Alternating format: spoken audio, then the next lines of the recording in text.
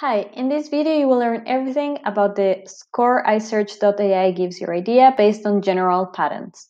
As you can see in this screen, iSearch.ai gives 3 different scores to your idea. One is based on your competitor descriptions, another based on your competitor's patents, and the third one is based on general patents. In this video we will talk about this third one.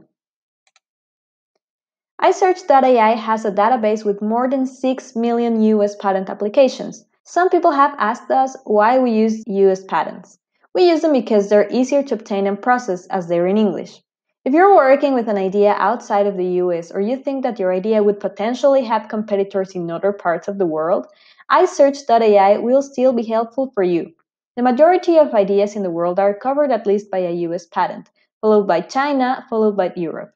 This is why the score based on general patents is very relevant to discover exactly how unique your idea is. In this section, you will find the top 10 related patents to your idea.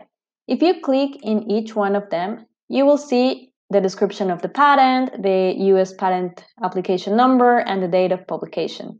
This score is different from the one based on patents from your competitors because this considers more than 6 million US patent applications. So it doesn't matter if your competitors are on this list or not. These patents are similar to your idea.